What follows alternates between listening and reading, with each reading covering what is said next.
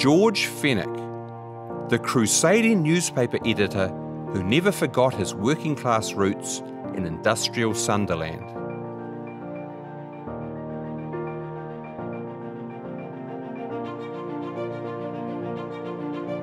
George Fenwick was born here at Bishop Wearsmouth, Sunderland, County Durham in 1847. This was then at the heart of England's industrial northeast, just a few blocks away from the shipyards on the River Wear.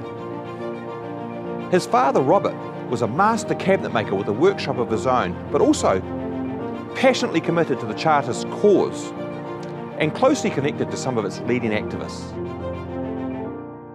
As revolution swept through Europe in 1848, England's conservative establishment clamped down hard on the Chartists, spurning their calls for universal male suffrage and a secret ballot, banning all public meetings and imprisoning key Chartist leaders under special legislation rushed through Parliament. Now, dismayed by these developments and attracted by news of gold strikes in Victoria, Robert Fenwick and his wife set sail for Australia at the end of 1851 with their 4 young sons. Robert Fenwick had no luck on the Australian goldfields and with deteriorating eyesight was encouraged to cross over to the gentler climate of Otago when the Otago provincial government began recruiting for immigrants in Melbourne in 1856. He set up in business on Bell Hill as a building contractor and enjoyed great success through the early years of the 1860s, also winning election to the Dunedin Town Board, which was the precursor to the Dunedin City Council.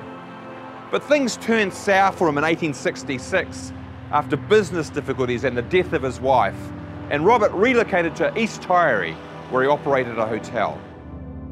George, meanwhile, completed his primary education in Dunedin and then picked up an apprenticeship as a printer with the Otago Witness in 1859. He went back to Australia for a time in the 1860s, but then returned to Otago with a number of partners, began a business venture with a newspaper in Lawrence. After they were bought out by their competitors, they decided to move the enterprise further inland to Cromwell. George famously rode through the night with 500 copies of their final Lawrence edition, but now sporting a new masthead as the Cromwell Argus. And within 36 hours, he was busy distributing them here around Cromwell. Fenwick returned to Dunedin in 1875 as a partner in a printing business. The following year, he became manager of the Otago Guardian newspaper, and a year later took control of the Otago Daily Times in a clandestine reverse takeover deal. He spent the rest of his life at the helm of the newspaper, becoming its editor as well in 1891. He doubled its circulation by cutting costs and introducing new printing technologies. And he also developed the New Zealand Press Association as an agency for newspapers to share their stories across the country. Under his leadership, the Otago Daily Times played a major role in the community, campaigning for numerous public causes and social reforms, especially the banning of sweating practices in the New Zealand clothing industry that would have delighted his father's Chartist comrades back in Sunderland. George Fenwick married Jane Proudfoot in Dunedin in 1874. The couple were to have 8 children together. Jane was the sister of David Proudfoot, a prominent Dunedin engineer who was responsible for the city's first water supply, the railway line from Port Chalmers to Dunedin, and Dunedin's first tramway system.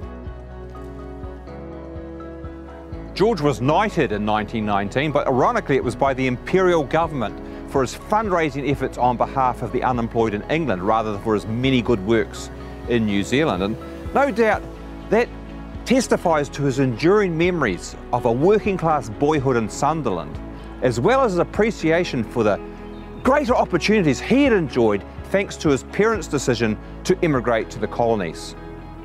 Sir George Fenwick died in Dunedin in 1929, aged 82. His wife Jane died 9 years later, aged 86.